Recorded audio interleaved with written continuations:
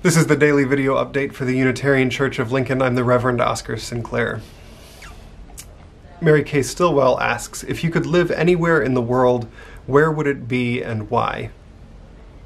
This is a great question. I actually just heard a variant on this question that was posed in two ways. The first was asking, after the pandemic, if you could visit anywhere in the world, where would it be and why?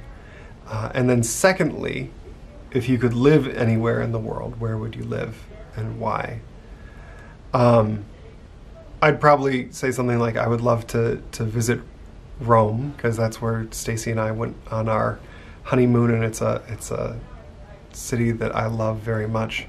And I would like to live in Lincoln, Nebraska. Anyway, the people asking this question said, and there's a really interesting thing that happens in how you answer those two questions, because that tells you something about the differences between what you want and what you need in your life.